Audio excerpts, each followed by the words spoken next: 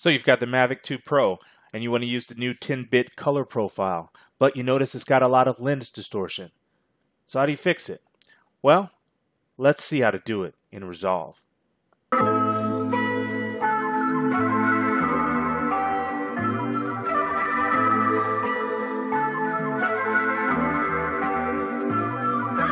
Okay guys, so I've got a couple clips here. In fact, I've got 4 clips. I've got one here that's a H.264 standard color clip. The other one is a DLOG H.265 clip. And then I've got another H.264 clip with an HLG 265 clip. Obviously the DLOG-M and the HLG clips both have the lens distortion in the Mavic Pro. Because of hardware limitations, so you have to correct it in post. So I'm going to show you how easy it is to correct.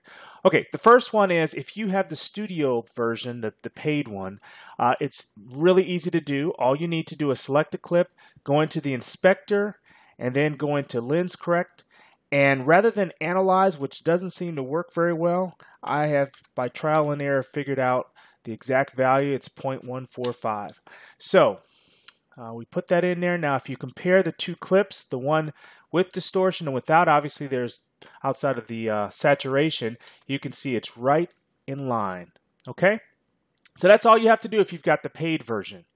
Now if you don't have the paid version, you've got the free version, with DaVinci Resolve 15 you can now do this all in Fusion. So in this clip here, we've got a standard one that has, you know, the standard H.264 normal color profile with the DLOG-M, and all you have to do here is to go into Fusion. So select the clip, and then we're going to click on Fusion, and then here we're going to go into the effects library, tools,